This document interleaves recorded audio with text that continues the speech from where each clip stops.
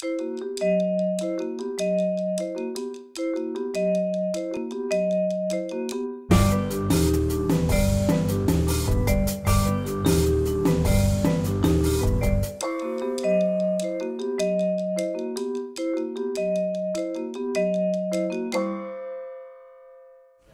e signori, buonasera, benvenuti alla Casa Italiana Zerilli-Marimò della New York University. My name is Stefano Albertini, I'm the director of Casa Italiana, and I'm delighted to present this program that we are offering tonight. It's a one-of-a-kind experience. It's a film that none of us probably has ever seen, unlike the film that we presented last night, for which we had about 300 people and that everybody more or less had already seen. Interesting choices, but tonight's film is a silent film that has been given new voice and new sound by a contemporary musician and composer. But before we start with the screening of the film, The Faun, an Italian film from 1917, we have the fortune of having here with us Professor Vito Adriaensens, who is a professor of film studies at Columbia University, who specializes in silent films and especially in the relationship between the visual arts and cinema. And his latest book is on screening statues, sculpture, and cinema. And whereas the comparison between cinema and the visual arts, especially painting, is a rather navigated one by many scholars, the relationship with sculpture, I would say, it's much more unique, and it's basically a virgin field of study that Professor Adriaensens explored. And since you will understand why the book is so relevant to the understanding of the film, because the film is basically about a statue that comes alive, and we don't want to say anything else. So we are very happy to offer to you this, what I believe it's a very interesting, fun, and refined point of coincidence between sculpture and cinema, both in the presentation of Professor Adriaensens' book and in the screening of the film. And without further ado, since in this field I'm absolutely ignorant, I'm asking Professor Adriaensens to take the podium and tell us about his book first, and then to introduce the film and the live soundtrack that will accompany it. Thank you.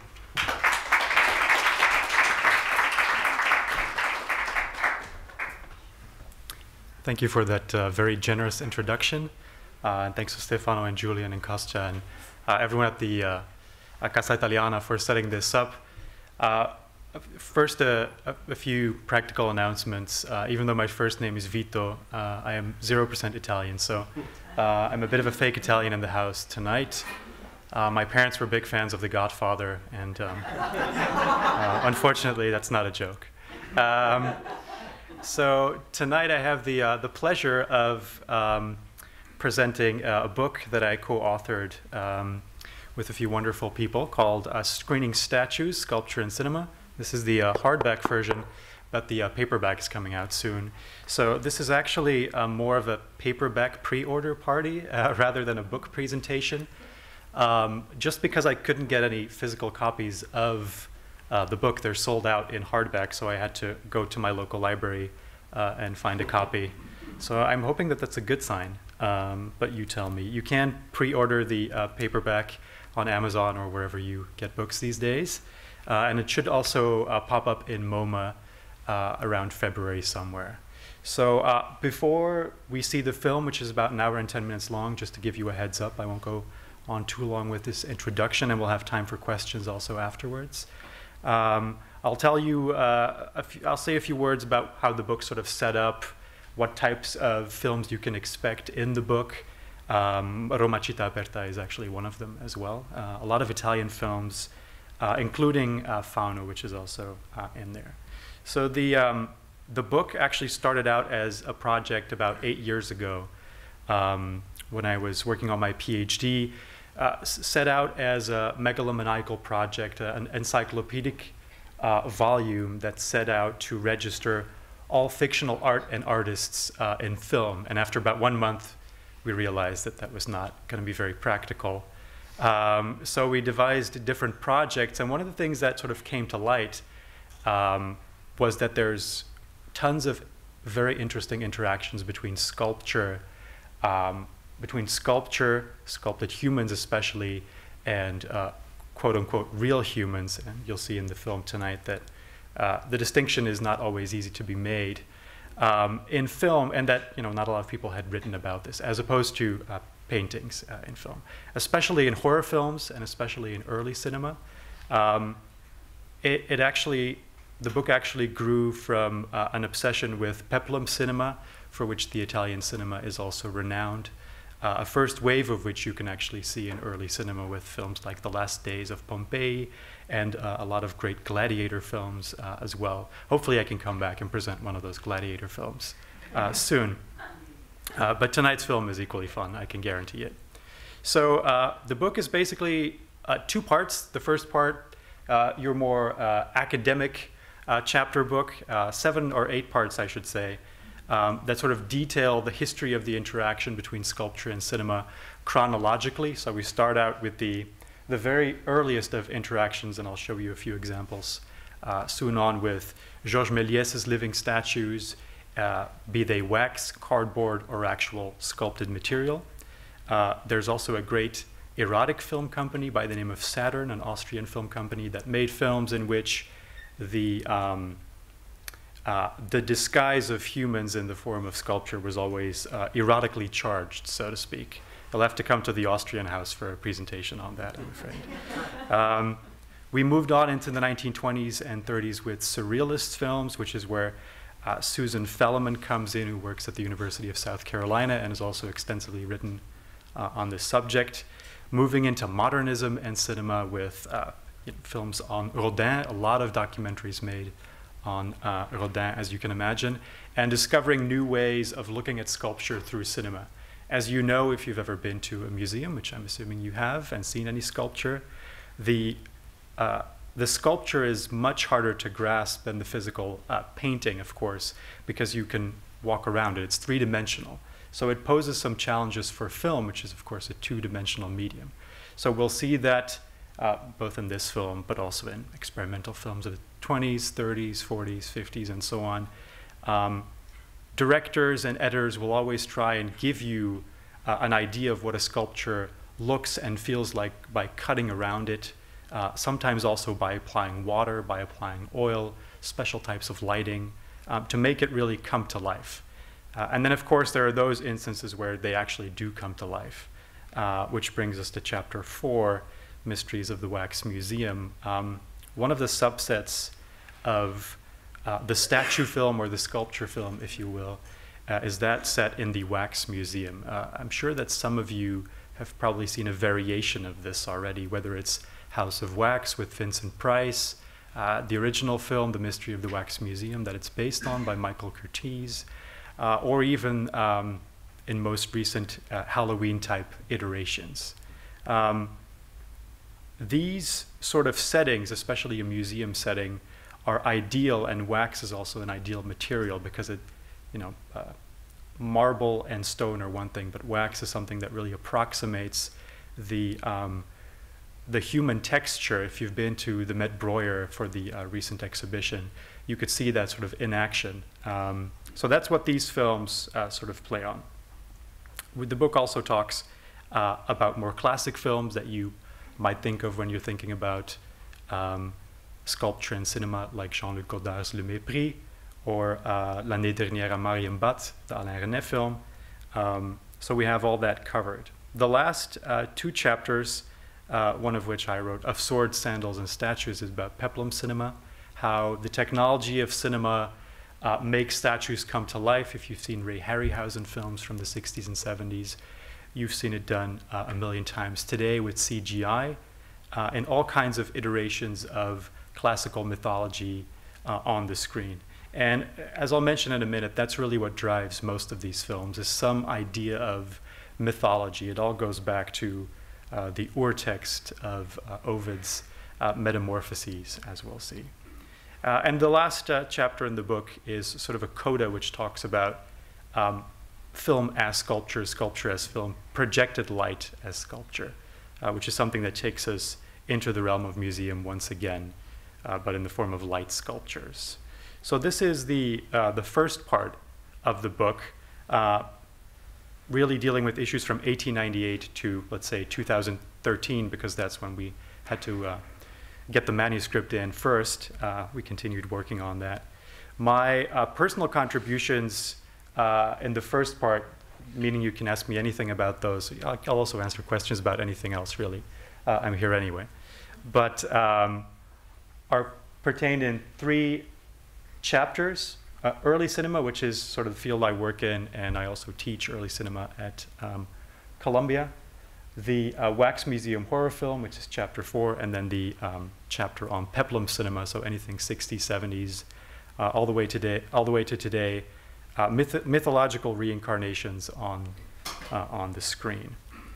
And then there is also the second part of the book, which, if you don't like reading analytical texts about cinema, also gives you pictures, which is always nice. The second part of the book is sort of a reference gallery. As I've said before, we sort of started out with the idea of making an encyclopedia, so that quickly led to a list of a few thousand films.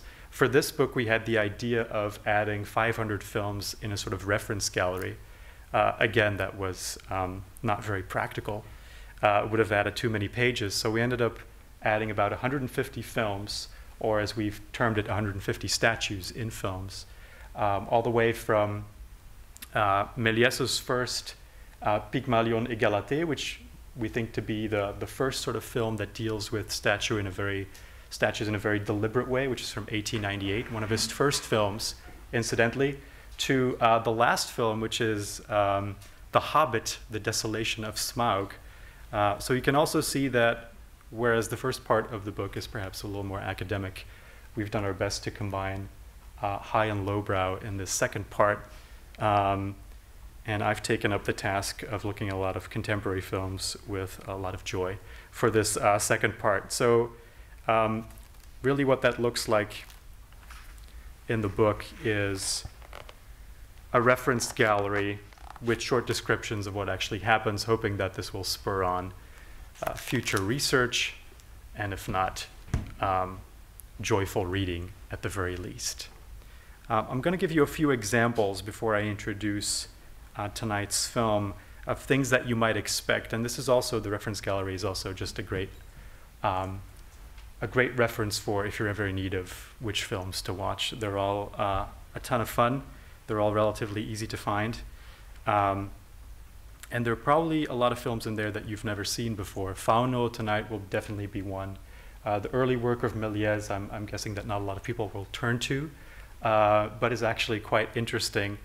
I'm giving this as an example because you can also look it up yourself. This is the first sculptural transformation in cinema that we've found so far. We've gone through a lot of archives and video material, but this is the earliest one that you could find. And it already gives you an idea of how instrumental the cinematic technology really is for bringing statues to life. I'll show you a few examples of what editing and lighting can do, but in its most base part, it's the idea that you can stop and start the camera and that you can substitute, in this case, an actress for a cardboard frame, which is supposed to be a sculpture. And that's really sort of at the root of a lot of these films. It's what is known as the Pygmalion theme, also because, of course, the film here is called Pygmalion Égalité, if you want to go French on it, which refers back to the myth of Pygmalion, who's a Cypriot sculptor who supposedly made a statue that was so lifelike that he fell in love with it. There's actually a term for that, since a lot of these films also deal with people falling in love with statues. Agalmatophilia. It's also a term for people who assault statues in the streets. That's also a thing. If you're from New York, you've probably seen it a few times. But it's also a term for people falling in love with statues in film. So this first sort of transformation tries to recapture that myth, the idea that a person could make a sculpture that's so lifelike that the gods would bestow life upon it. There's, of course, a whole backstory to that mythology. Pygmalion was somewhat of a misogynist who thought that all women, or the women surrounding him, were not good enough and were lacking in certain values, so he decided to make one himself. So the objectification of women is quite present in this myth, and actually also in most of the films that you'll find. The film that you'll see tonight, that's actually not the case. We'll see a reversal of the Pygmalion myth. So it's not the man bringing the statue of the woman to life, but it's the other way around. And it's really, it's an actual tale of love in this case, as you'll see. So this is sort of at the basis of a lot of these films. We'll see a lot of reversals, takes on it. What really made this a popular trope, because I'm assuming that the story of Pygmalion today might not be as good as a reference anymore. What was a good reference in the beginning of the 20th century and the late 19th century, because you had a lot of neoclassical stage plays that were bringing to life mythology once more. Bernard Shaw's Pygmalion, of course, was a variation on this, which came out in 1912. But not only that, also the setting of antiquity in and of itself became something that was very popular to put on stage, and therefore also made its way into film. Georges Méliès, of course, who was also a magician and who also put up plays in his own theater. So this is sort of the earliest iteration and stage trickery, all done inside the camera, and that sort of directly translates to any other mythology that you might find out there that brings statues to life. And usually this is sort of the subtext or the context. This is the 1963 Jason and the Argonauts. And this, of course, is the refinement of that cinematic technology, right? We have stop motion photography and matte photography at work here. If you're interested in that, you can always look that up. Not entirely different from what Méliès was doing from a technical standpoint. Actually not different at all, but just much more refined, as you'll see. The 60s and 70s also, if the late 1900s and the late 1890s, the 1900s, and the 1910s were a perfect breeding ground to find some characters like Pygmalion. Hercules is really the one you'll find in the 60s and 70s, and they'll usually throw in a few sculptures that he has to fight at some point. In this film, also skeletons. But sort of the masterpiece of this film and of a lot of these films is bringing that texture and that material of what is meant to be a bronze statue, and not a statue that you would find necessarily. It's actually based on a two-dimensional drawing. It's not a real statue, so to speak. So this was made especially for the film by Harryhausen, and the way that you'll see it move is perhaps how you might imagine a bronze or copper statue moving around. So there's sort of a direct line all the way from Méliès to Harryhausen, and really hundreds of films that you can trace in between there. The other approach here in L'Enfer de Rodin, a film by Henri Alecan from the 50s, is the more modernist approach, which is showing you new perspectives on sculpture. In the same way that a few years ago, a few of you might have seen this, cinemas made an event out of bringing you major painterly works. You could see the works of Van Gogh, for instance, in the way that you've never seen them before because they were shot in 4K. You could see the Sistine Chapel the way that you've never seen it before, because if you've been to the actual location, you know that you'll have to stand like this and be shouted at by Italian guards. Vatican guards. Yes, sorry. Sorry, mi scusi. Yes, Vatican guards. So the idea, of course, with sculpture as well, and especially with something like the Gates of Hell, is that you'll never get close enough to see the details. You might not be able to see the original casts or models from up close, and so this is what cinema can add to that. It can also bring you better lighting than museum lighting, which can be a positive side thought as well. So there are any number of experimental films, especially in the 50s and 60s, that try to bring this, bring works that you know to life in new and interesting ways, often also by adding new music and adding a sort of personal narrative to it, which in effect is also what will happen tonight with Tal's accompaniment. And then the other, I would say, if we're talking in generical terms, genre that we should mention, because from now on, after you've heard me talk about this, you'll see statues in pretty much every film. And if you do, please make a list, send it to me afterwards so I can, for the revised edition. it's really something that it is noticeable sometimes as a prop, sometimes it's used as a joke. One of those generic conventions is the horror film, and the idea that a statue can, at any point in time, become alive or was once something living. Now, of course, if you've gone to a wax museum, or if you want to go to Madame Tussauds after this, or it's probably open 24 hours anyway, right? You can see that there's certainly a truth to that. Now, the horror element was actually brought in quite early on in the 19th century again, in the Chamber of Horrors. So the idea of the Chamber of Horrors is that there is sort of a newsworthy component that is added into the museum. In Madame Tussauds' case, it were murderers and people who were murdered who had been in the headlines in the 19th century especially. And those murders would be reenacted in the wax museum. There's, of course, also the anatomical component. If you've, again, been to the Met Breuer or you've been to the La Specola Museum in Italy, you'll see that for the very first anatomical models, wax was also used because it approximates the human body so well, so that you would have mostly women, again, that you could sort of disassemble, that were eroticized, objectified, and put into any number of positions and seemed very lifelike. And there was always this idea that something more might happen. And something more did happen. From historical records, we found out that those museums like La Specola, but especially the more sensational ones, would allow wealthy customers to pay extra for some alone time with the sculptures, which is something that happened. I'm not sure how you feel about that morally, but you can think about that.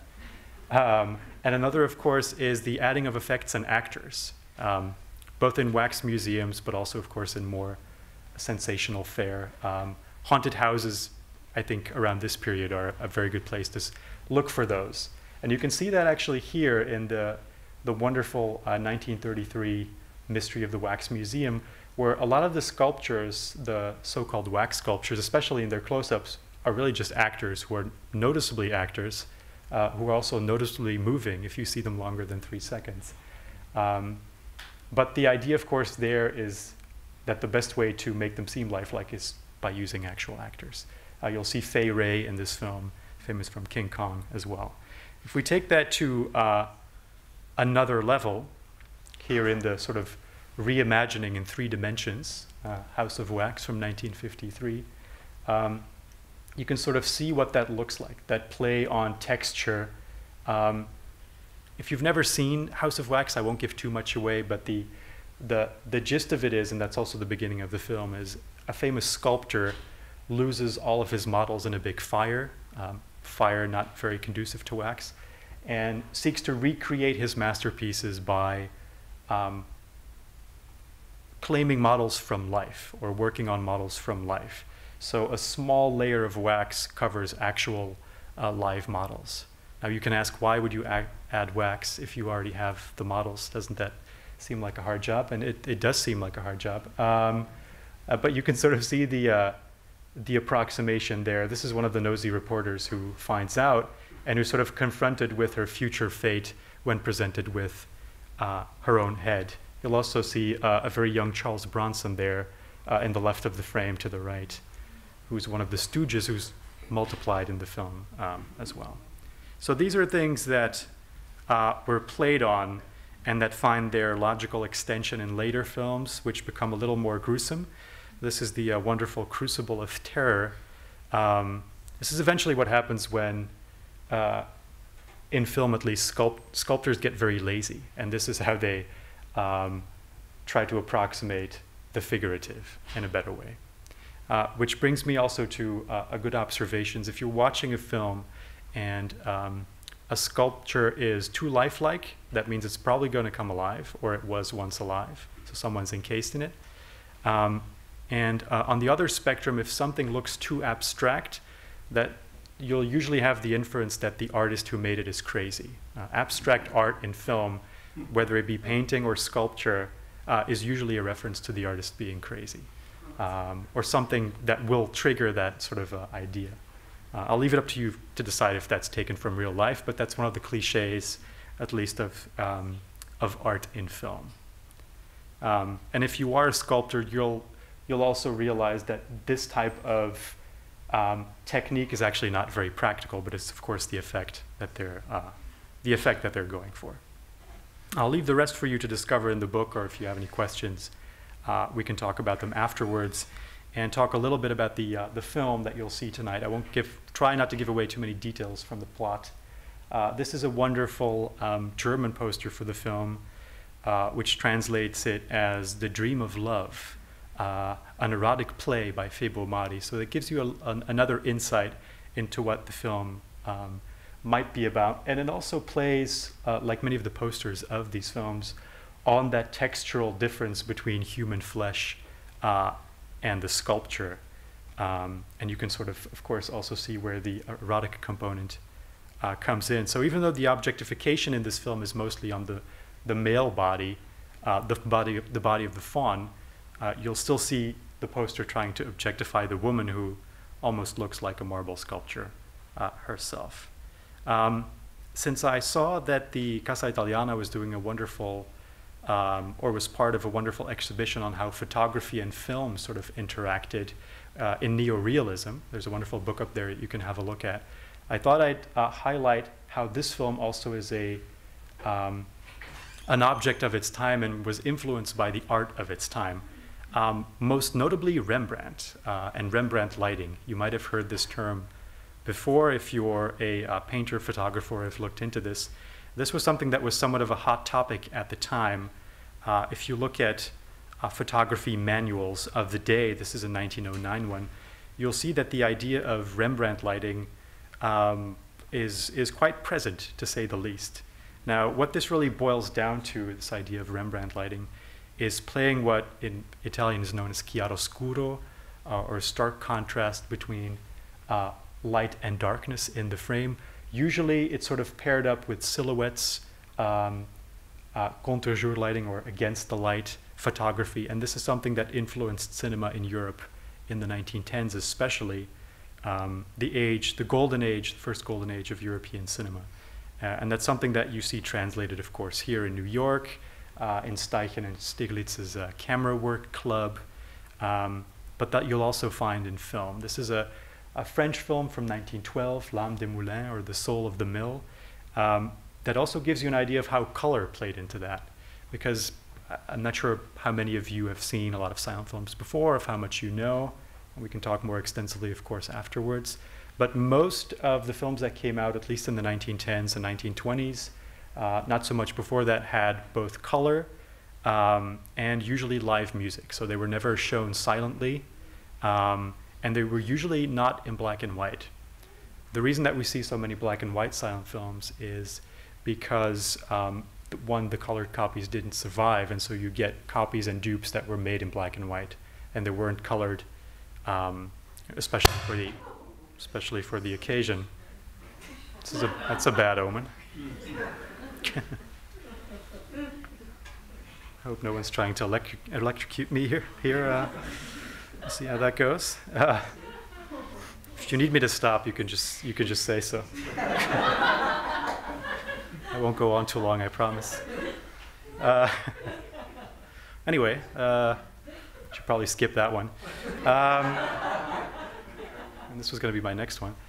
So the reason that these films look so good, not just in terms of their color and lighting, but also their textural quality, and this is really where I feel early cinema especially has maybe the best analogy to sculpture, because it's very textural, is that it was shot on nitrate cellulose, or nitrate film. One reason we don't do that anymore is because nitrate is very flammable. In fact, it will burn underwater because it has its own oxygen sort of in the print. This is just one reel of nitrate film. It's taken from a clip that lasts about 15 minutes. So imagine you're in the projection booth and you have a lot of nitrate films lying around, and one of them gets stuck in front of that hot light that is supposed to transmit the light for the film. Well, this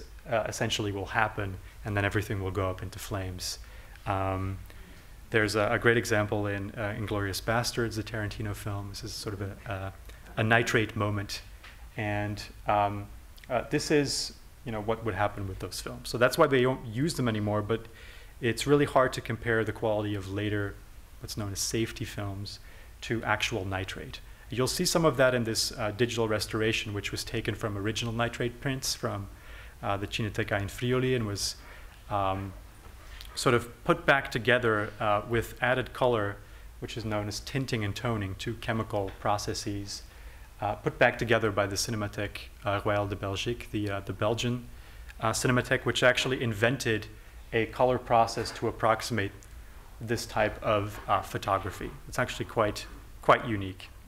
Hence also the saying, nitrate won't wait. It's a favored term by archivists, not just because it deteriorates, but also because it literally, once it catches fire, you need to get out of the way. This is what that sort of translates to. Some great films if you haven't seen them already. Probably not. *Twilight of a Woman's Soul*, a Russian film from 1913. And essentially cinematography that approximated photography so much that you really wouldn't be able to tell the difference between what is photography and what is cinematography, were it not, of course, for certain aspect ratios. So the bottom half are all examples from European cinema of the 1910s, and the top half are approximations in photography. So you'll see that these sort of motifs live on, and there isn't actually a book on this yet, so don't beat me to it. Maybe we can come back with that. You'll see a lot of these motifs also in Fauno, which is why I'm sharing it with you tonight. Fauno is a unique film by a unique director, I would say, a director who was known more, if he's known today at all, he was known more as an actor, Febo Mari, who started in around 1912 and worked until the late 1920s. And he's actually more well known for the actresses that he played with. If you've been to an Italian silent film screening before, you'll know that the Italian cinema of the 1910s was especially defined by its strong female characters, known as the divas. And so these films were known as the diva films, which were very operatic in their performance. Usually these women were strong women who consumed men, and Febo Mari was often the person being consumed by these strong females in these great films. Il Fuoco is one of them, with the great Pina Menichelli, who's one of the Italian divas of the period. Another film that he's famous for, his co-starring role, is Cenere, or Ashes, which is the only film that Eleonora Duse ever made. And incidentally, this is the film that he met his wife in. It was her first film, Nieta Mordelia, who is also his co-actor in this film. So Mari was actually quite a convinced director and quite a confirmed director in the 1910s. This is one of his more poetic films. He has some very strongly socially and socialist-inspired films, inspired by the likes of Émile Zola in the 1910s. But this film is decidedly not that. It's really a film poem, and you'll see that by the way that Mari himself introduces the film. He really introduces the film as if you're going to, let's say, an early 20th century unveiling of a new painting or a new sculpture. The drapes will literally be pulled open by Mari. He'll recite a poem for you, not actually, of course, because it's a silent film. But if we can get any volunteers to recite, we might be able to do that. And this was very much in the vein of the art films that were being made at the time. Films that were intently artistic and that were being sold as prestige products to reel in the bourgeoisie and the upper classes to film. Film which was seen especially in the, before the 1910s as sort of a working class medium, but which really developed into a medium for all classes into the 1910s. And one of the ways they did that was by pulling in painting and sculpture that people knew and that they could relate to, and subject matter that people could relate to. This also meant working with screenwriters like Gabriele D'Annunzio, who was of course also a famous novelist. And so the way that Febo Mari introduces this film is very much taken from that D'Annunzio style. if you will. It's also in the cinematography. You can see a little bit of it here, but become more apparent. This is the first time you get to see the actual sculpture, which was made especially for the film. We haven't been able to find any sort of remains on who the artist was, unfortunately. And it's, of course, like in many cases, a sculpture of the artist. The artist, in this case, both the director, Febo Mari, but also the star, Febo Mari. So there's something narcissistic to the next level about this type of portrait or sculpture, if you will.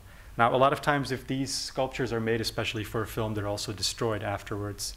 And a lot of times you get different versions. And if you look carefully, you'll see that there are actually little differences between the sculpture when it pops up from time to time. Here's that pictorial photography I was talking about. This is Nieta Mordelia hanging over incense in the fire. And that sort of chiaroscuro background lighting or backlit lighting that you'll see a lot. And the idea of the texture of the statue seeping into the film.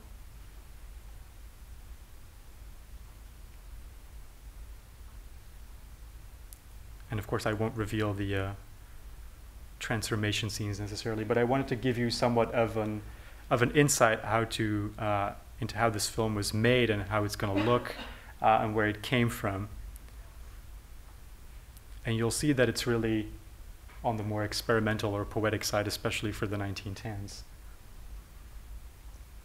Now, I'll give you sort of a basis for the plot. The idea of the film is that Nieta Mordelia, known as sort of the artist's model, is neglected by the artist. And the figure of the artist in film generally, it's not great.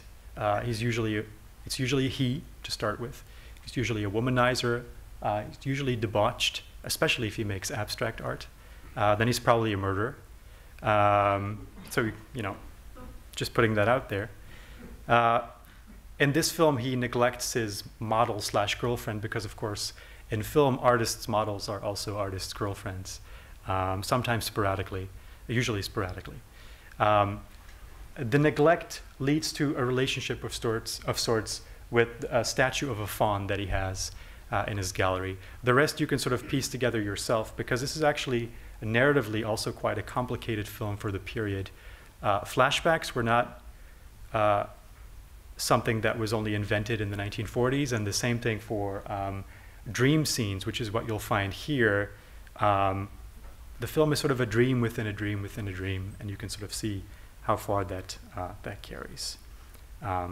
And the jealousy that you'll see inherent between these two women and their affection over the statue is what really drives most of the plot for the film. And I'll leave you with some pictorial setting suns to enjoy the rest of the film.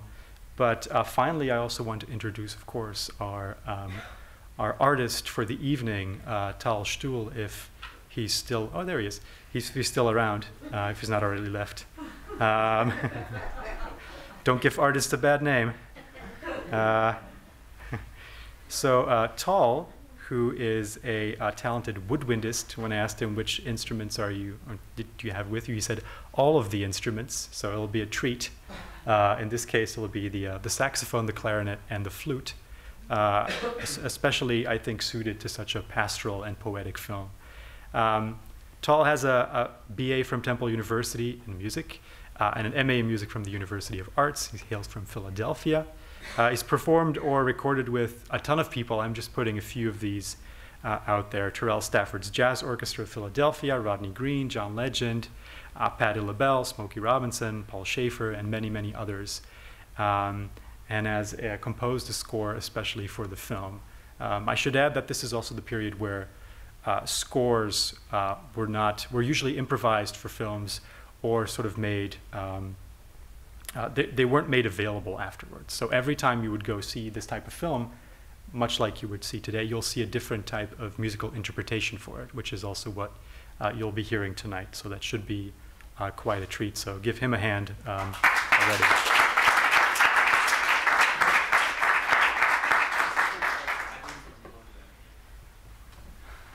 He will be composing it live. There we go. All right. So enjoy the film, I would say.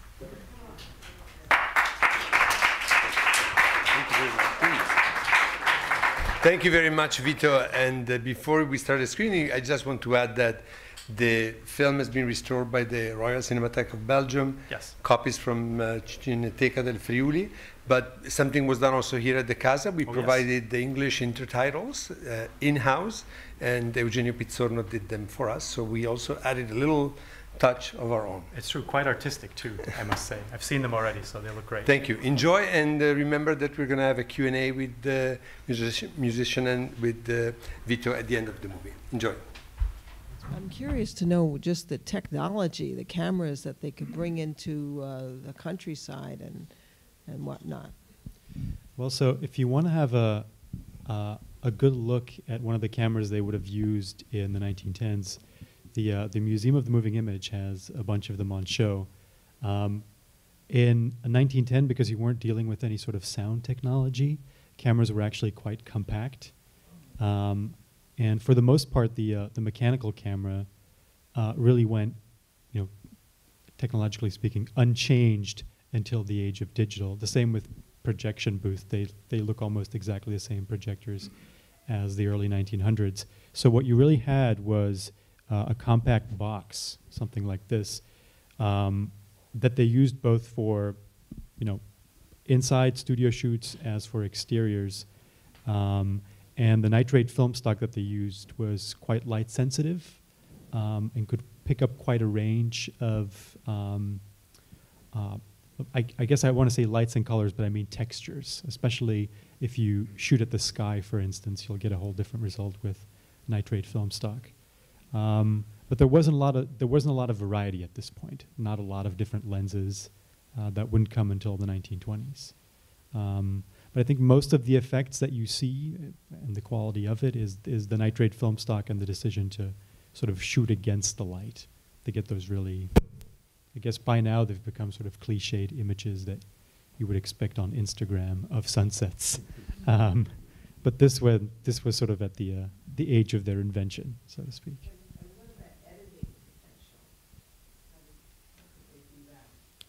I mean, most of that was just done after the fact. Very early on, you would do everything in camera, so that meant that if you had special effects, you would stop the camera and then you would start the camera. But really, after like 2 years, they would just create copies of the film, make a work print, so cut a version of the print and then do it on the camera negative, which is, again, how they used to do it on film before digital. Yeah, so it's really not... there's not a lot of change in that for the remainder of shooting on film, except the addition of sound and color. Yes? Several things. Comment on, it's one of the most glorious surreal films I've ever seen.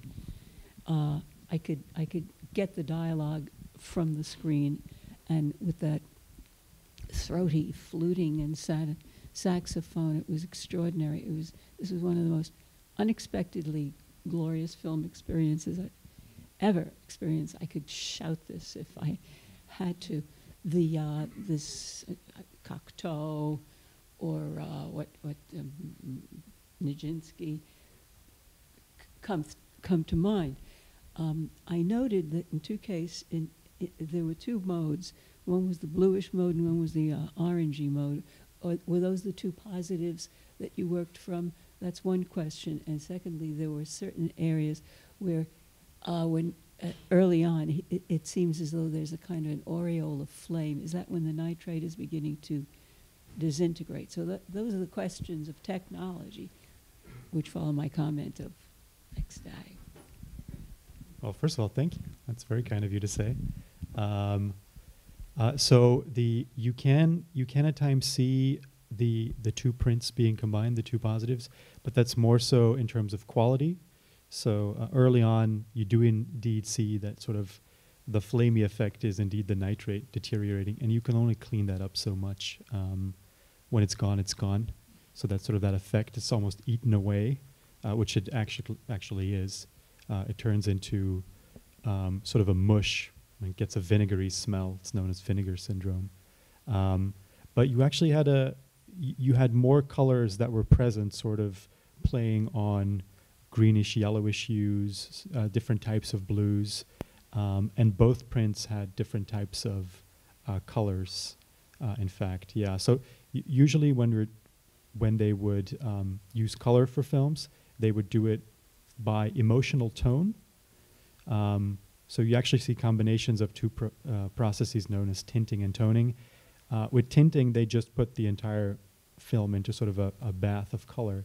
And toning is a chemical process that actually swaps out the blacks. So that's why some of the blacks have sort of a yellowish or greenish color, depending on the print, so that you get really color in sort of the whole spectrum.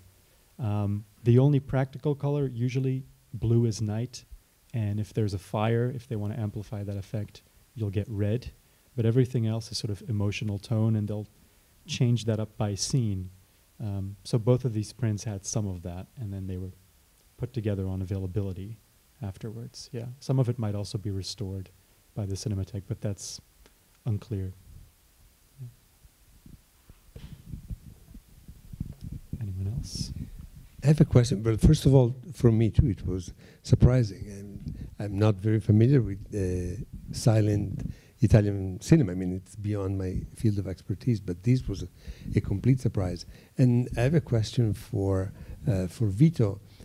Compared to the other films made by Febo Mari, that's the name of the, how does this one rank in terms of, especially of the surreal element?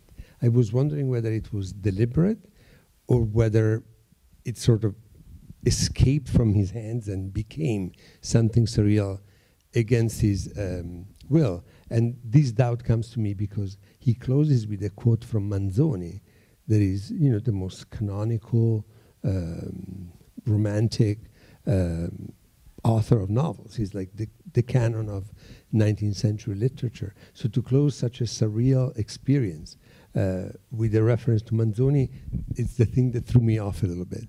So it's a double question. How does this compare to the other productions by Mari, and whether it was deliberately surreal or it ended up being surreal in our eyes?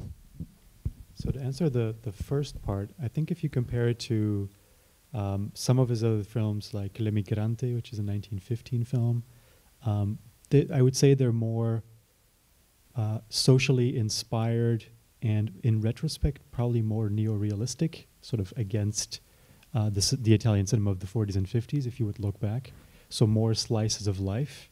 And this one definitely stands out as more of a fairy tale.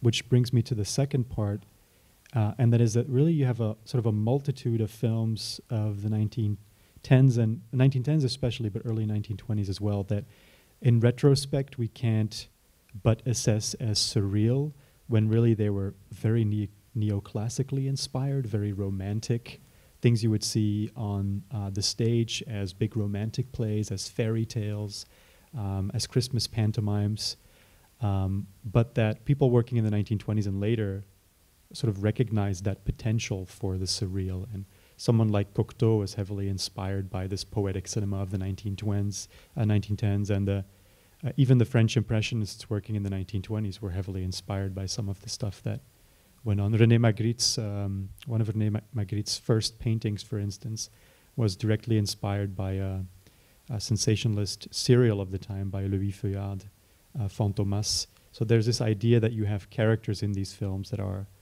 whether it be above nature or outside the law. Machiste, for instance, as well. Yeah, he was. It's almost like a statue coming alive. Yes, well, actually, there is one where he. Well, there's another film in which a Machiste-like character poses as a statue to catch some bad guys. Machiste is the one of the first superheroes in the 1910s and especially 1920s, sort of a peplum hero, a strong man, really, who comes from a background of strong men. So he was also, at the same time that Febo Mari was making these kinds of films, active. But these were seen as sort of sensational films that didn't have necessarily something highbrow about them. This one, of course, was meant to be as you could see by the tuxedo that Febo Mari was wearing when he opens the curtain. It's meant to be very highbrow. But that highbrow in the 1910s really meant referring back to things that people knew. So famous paintings, famous plays, famous novelists, and wasn't seen as cutting edge necessarily. It wasn't about statues, but I saw at the Italian Culture Institute had a silent movie. It was very long, and I think they said it was the first Italian silent movie. And it was about Dante going into hell to rescue the poet. Are you familiar with that? I think it, did you? No, I don't know the film, but that's from Dante's Inferno, right? Yeah, but there was also with music. There was a saxophone player, and I think a piano, if I'm not mistaken. But it was maybe about 4 or 5 years ago. It was very long. So I don't know what year it was when it was performed, or.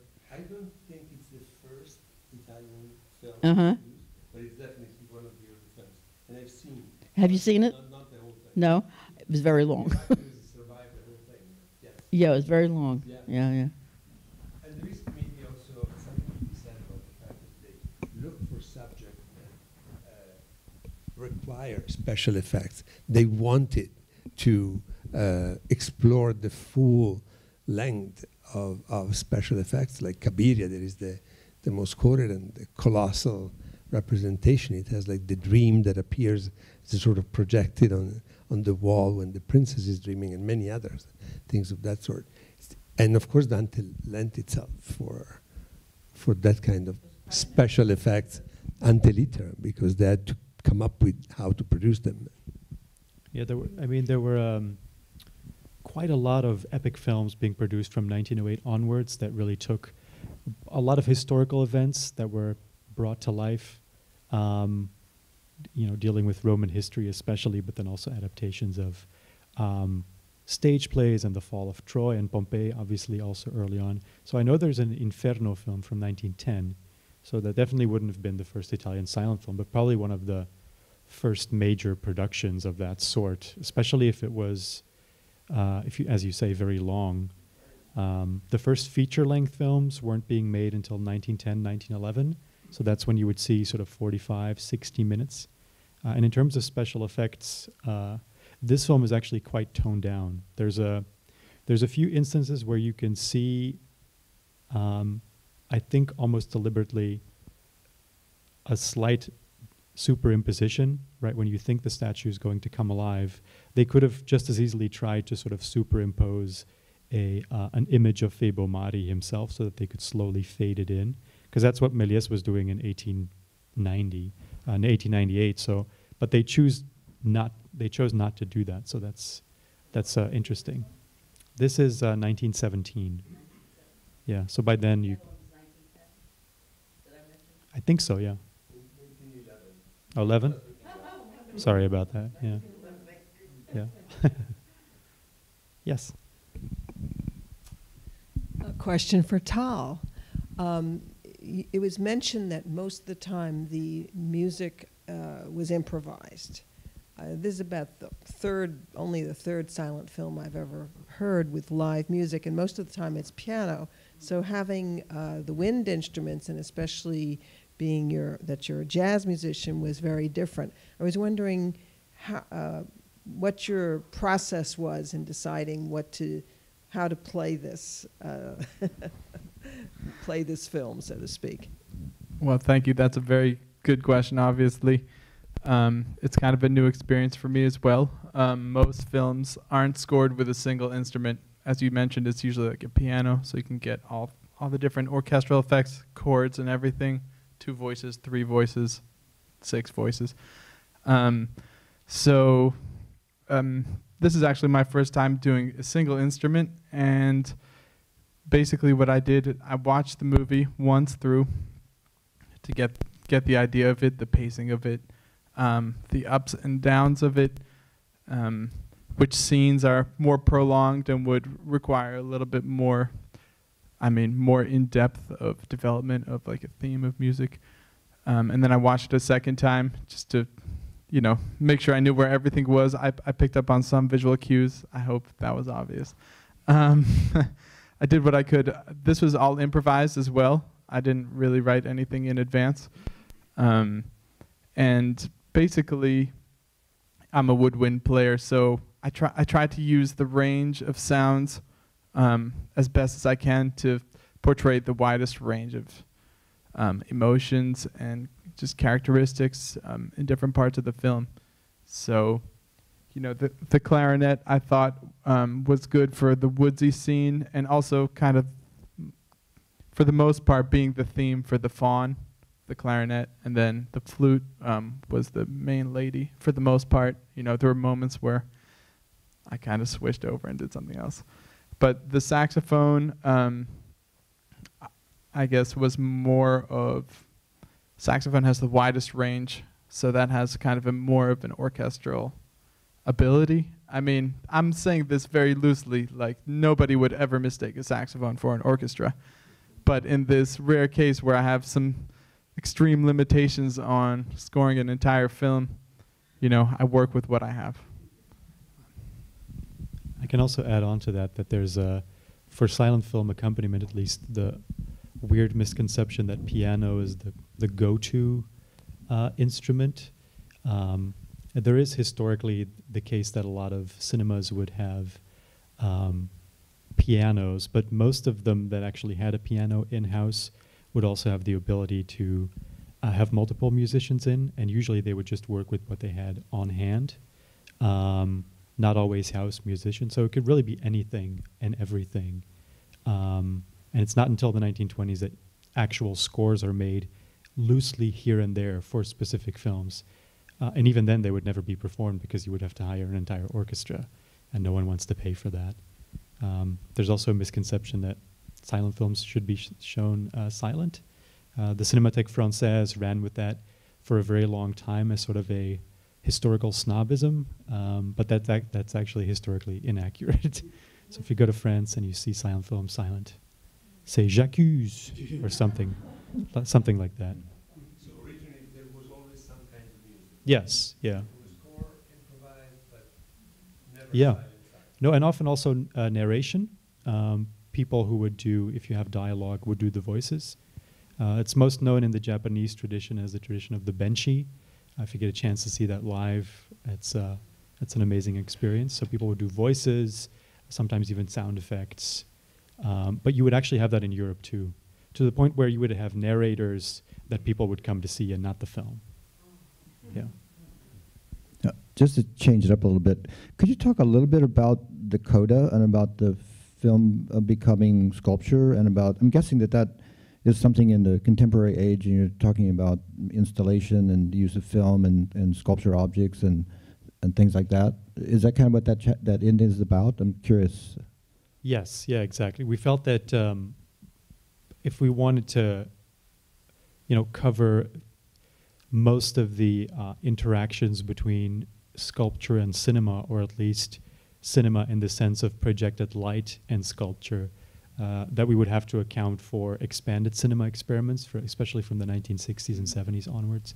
Things that are hard to categorize and that you can't just watch or see or feel in the same way that you can a sculpture or a film, let's say. So things that sort of fall right in between those two. And that's really what the coda accounts for. So there's a lot of American experimentalists in there that worked both on film and made sculptural objects, but then also sort of created sculptural lightscapes, I think is probably the best term for that. And there's also some sculptural work in there that you could only see by means of camera. Landscape art, for instance, that would require someone to go over it and film it so that you see it from a particular perspective. Yeah. Does that include digital work as well, or is it sort of end with film, or do you in that era from the 60s to the present, do you kind of go into the use of digital projection as contemporary film, or is it only film work? No, yeah, that's in there as well. Yeah. And I think in many cases today especially, the digital projector really makes it much more practical for that, those kinds of works to exist and for you to watch them, because you can map it out digitally on your MacBook, so to speak. So it's very easy to guide. So let's say you have one projector, like the one that projected this film, you could very easily parcel out the little light streams so that you have different streams with different films being shown at the same time. And if you walk through those things, it's a very different experience. But it's hard to capture on film. I look forward to the book. So. Thank you.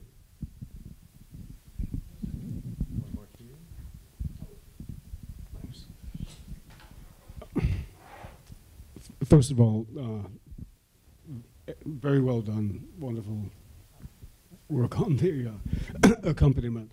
The concept, the theme of the transformation from the inanimate to the real is fairly broad and reaches into many aspects of art. I was just wondering, did you look at television as well? Because, for example, the Twilight Zone had some very notable episodes. There was one about a mannequin, there was one about an evil doll.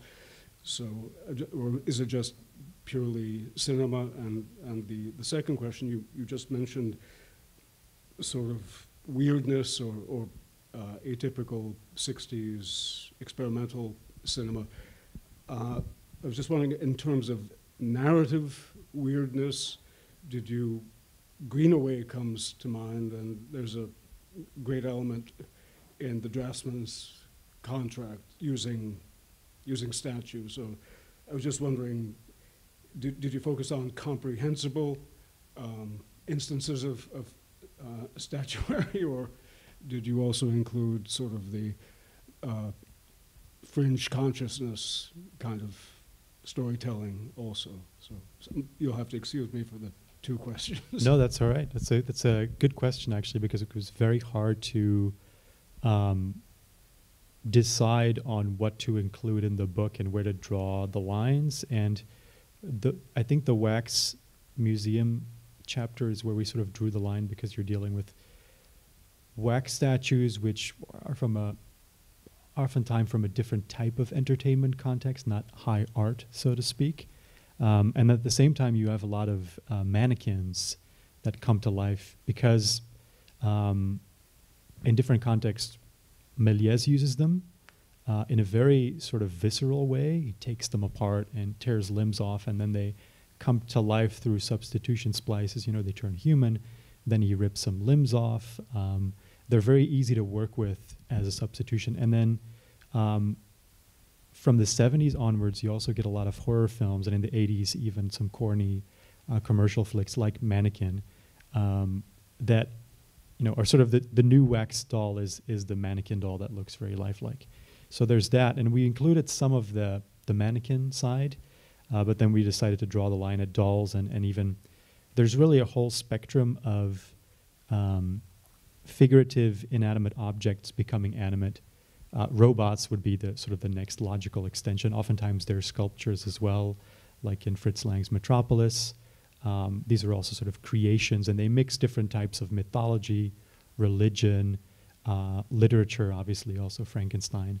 So all things that are sort of topical at that time. So we drew the line for the most part at cinema. There is some television in there, but really we were dealing with sort of 2,000 films already, so it was sort of trying to pare that down. And then we try to get as many of our favorites and things that weren't necessarily touched upon because they were more fringe or because they didn't fit into any sort of category in the second part, which is the 150 films. And again, that was going to be 400, then 250, then 150. But there also we had to draw the line. We chose American and European cinema because that was most of them were from. I snuck in some Japanese films in another chapter. No television. And then Greenaway is I heavily discussed in the book. Belly of an Architect also, and obviously because that deals very directly with sculpture, and the Tableau Vivant and the Draftsman's contract as well. And the rest of those fringe works are really mostly relegated to the coda, yeah, like it could be a book in and of itself. Hopefully it will be someday.